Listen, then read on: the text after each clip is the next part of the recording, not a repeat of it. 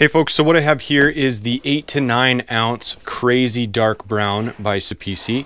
This is a 100% vegetable tanned leather. It's got really nice pull up, really nice color variation. You can see some fat lines and grain creases.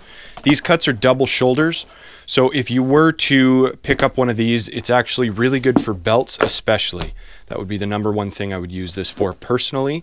You can also use this for knife sheaths, scabbards, holsters. You could use this for a journal cover. You could use this as a messenger bag, anything that you would think you want to throw an 8 to 9 ounce firm tempered vegetable tan leather at.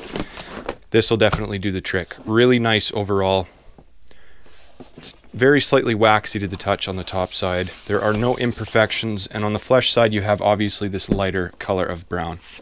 So if you have any questions, reach out anytime, and if not, I'll see you in the next review.